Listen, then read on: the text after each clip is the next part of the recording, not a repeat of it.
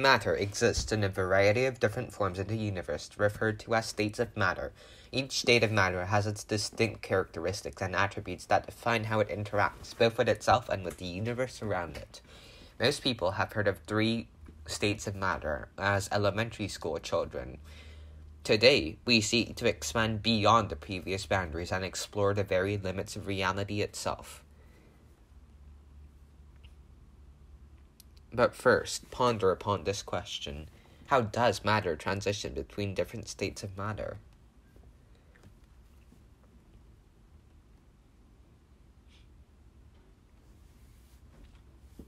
Firstly, a state of matter is an emergent property, meaning that at the atomic and the subatomic scales, there is no state of matter. For example, a water molecule is not liquid or solid, nor does it have a temperature or pressure. But with a countless number of water molecules, we obtain a state of matter through their interactions with each other. A change in the state of matter of a substance is known as a state change. Ice melting into water is an example of a state change, and gas ionizing into an unfathomably fierce plasma is another example.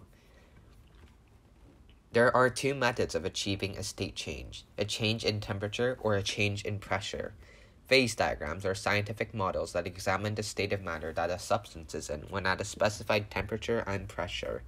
We will explore both of these concepts further along the atomic adventure. Solids are a state of matter where the intermolecular forces between particles are stronger than the kinetic energy of the particles themselves. The energy is low. Solids with particles that arrange themselves in a regular translational and repeating pattern are known as crystalline solids. Ice, the solid form of water, is an organized crystal with a regular array of water molecules aligned in a specific orientation due to hydrogen bonding. Not all solids are rigid in structures like crystals, though. If a liquid is frozen fast enough, the particles do not have time to arrange themselves in the orderly structure of a crystal and forms an amorphous solid. Quasi-crystals are solids that resemble an intermediate stage between crystals and amorphous solids. Their particles are ordered, like that in a crystal, yet the particles are not arranged in a periodic sequence. Instead, they are aperiodic and symmetrical and not translational. The first quasi-crystal discovered was an aluminum-manganese alloy arranged in an icosahedron. Instead of each atom interacting with adjacent atoms, like in regular crystals, atoms interact with others 3 atoms away. Plastic crystals contain atoms of crystalline order that can move around to some extent. Plastic crystals that move around in a disorganized way are known as orientational glass. Through a state change of melting, solid particles gain enough energy to move around freely, weakening their intermolecular forces to such a degree. Liquids are characterized by the ability of their particles to move around while still in close contact with other liquid particles. Liquids cannot be compressed as there is not enough space between particles to reduce the volume of the liquid. Liquids are a type of fluid, any material that flows when shear stress is applied. Liquid crystals are substances that can flow like a liquid but have long-range order, like a crystal. The particles of a liquid crystal have an elongated shape, with the centers being the thickest. There are 3 types of liquid crystals: thermotropic, lyotropic, and metallotropic. Thermotropic liquid crystals are liquid crystals that form from temperature differences. There are 3 main types of thermotropic liquid crystals: pneumatic, smectic, and cholesteric. Pneumatic liquid crystals, or thread-like liquid crystals, contain molecules of only long-range orientation, with no positional order. Pneumatic liquid crystals are simplest liquid crystals. Smectic liquid crystals, or soap-like, contain molecules arranged in strata, as the particles are arranged in an almost normal plane with spacing between layers. Cholesteric liquid crystals, also known as chiral pneumatic liquid crystals, contain a combination of smectic and pneumatic liquid crystals with layers arranged in a helix. The science surrounding liquid crystals is still relatively recent and complex, and we encourage you to have a look at our additional sources at the end of our video. If a liquid reaches a high enough temperature or a low enough pressure, it undergoes a state change known as boiling. If a solid undergoes a state change directly to a gas, the solid is said to have gone through sublimation. A common question to ask is, what is the difference between evaporation, vaporization, and boiling? In a nutshell, vaporization is a general term to describe a solid or liquid undergoing a state change into a gas, which includes boiling, while evaporation is a gradual state change of a liquid into a gas. Gas is a state of matter in which the particles have broken their intermolecular forces to the point where they have virtually no effect on the movement of the particles. Gases neither have a fixed volume or shape. Instead, gases fill up their containers. Gas particles contain more energy than both solid and liquid particles.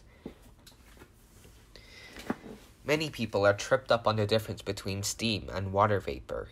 Steam is an invisible gas obtained by boiling water. However, water vapor is the gaseous form of water when liquid water is evaporated. Steam is an invisible gas, while water vapor appears as mist and fog and is transparent.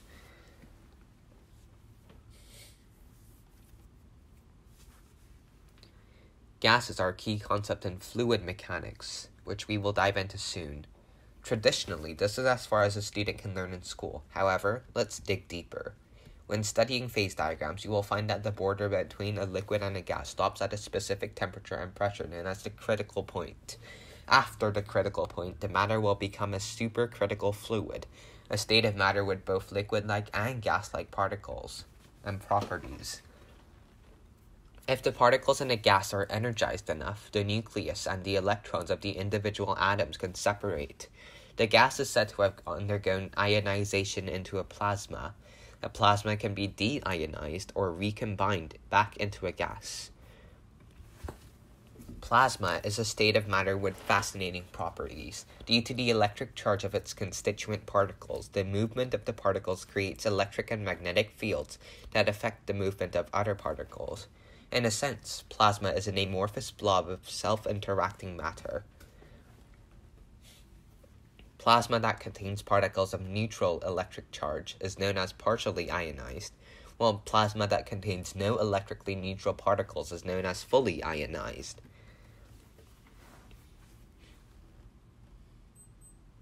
Most of the universe is plasma. Stars and galaxies are all plasma. An example of plasma that you can easily find on Earth is lightning, a partially ionized plasma.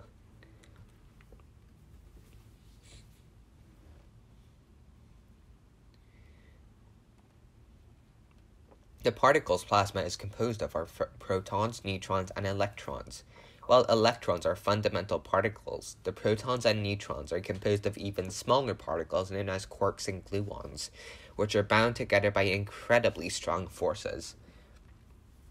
Quantum chromodynamics, or QCD, is the branch of physics that deals with subatomic particles interacting with the strong interaction force, one of the four fundamental forces in nature.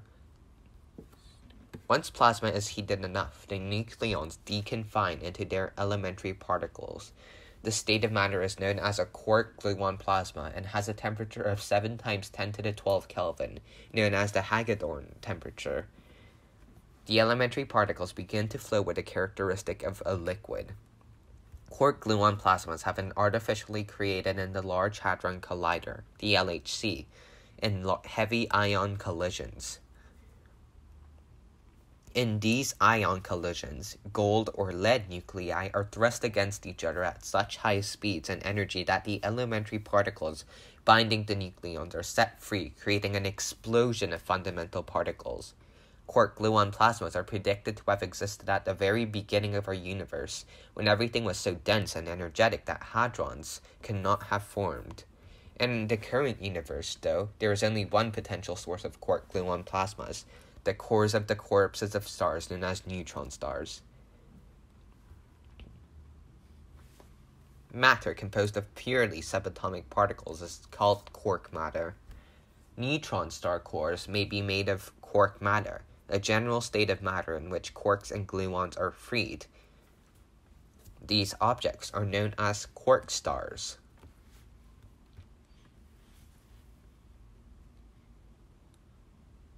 Color superconductivity is a state of matter in QCD that contains Cooper pairs, two electrons that orbit each other. near the Fermi surface of the object, a surface that separates the occupied and the unoccupied electrons. Watch our video on intramolecular forces. This property breaks what is known as color gauge symmetry. Fermions are a class of particles composed of particles with a half-odd integer spin. We will go into the classification of fermions in more detail, but for now you can understand it as a large umbrella category of particles containing protons, neutrons, and electrons, among others. Fermions are sustained through a rule known as the Pauli exclusion principle, which states that no two particles can have the identical properties or occupy the same space. When matter is compressed to densities of unfathomable magnitude, the object will sustain itself against the force of gravity through the Pauli exclusion principle, as the subatomic particles cannot touch each other. Matter prevented from collapsing through the exclusion principle is known as degenerate matter. White dwarfs, the corpses of medium-sized stars, are composed of electron degenerate matter, while the surface of neutron stars are composed of neutron degenerate matter. In between the surface and the cores of neutron stars lie nucleons that gradually graze each other, forming long sheets of neutrons that begin to resemble pasta, which is known as nuclear pasta. Physicists recently discovered that the length and topology of nuclear pasta depends on the density of the neutron star, the temperature of the star, and the number of protons. At the core of neutron stars, if the pressure becomes great enough, the quark-gluon plasma can begin to turn into strange matter, a degenerate matter composed of a type of quark known as strange quarks. Strange matter is really threatening. Now let us journey backwards. Bosons are another large umbrella category of fundamental particles that have a quantum spin of non-negative integers. Unlike fermions, bosons do not obey the exclusion principle. If a gas is cooled significantly, the atoms in the substance undergo a significant change. The bosons in the substance combine into a single quantum system. A fermionic condensate is similar to a Bose-Einstein condensate, except it is composed of fermions. Though restricted by the exclusion principle, fermions combine together and behave like a boson. A superfluid is a fluid that possesses zero viscosity, resistance to flow, and thus does not lose kinetic energy. A supersolid is a superfluid with ordered particles. Moving on, we journey into the realm of bizarre. Firstly, there is photonic matter, in which photons, the elementary particles of light, behave like matter. The photonic matter is light with mass after interacting with gas. The Rydberg polaron is a giant atom with smaller atoms actually orbiting within it. A Rydberg atom is an atom which a single electron is elevated to a high energy level. Finally, a time crystal is a structure occupying its lowest possible energy state that constantly oscillates between different orientations, resembling a crystal in space-time. Conclusion. The list of states of matter covers most of the states currently discovered, yet with time, more and more states of matter will be discovered. Already, scientists have discovered a state of matter that creates a second temporal dimension, and debates and investigations are being carried out to determine whether or not consciousness can be classified as a state of matter. Thank you for watching this formal video of the Information Institute.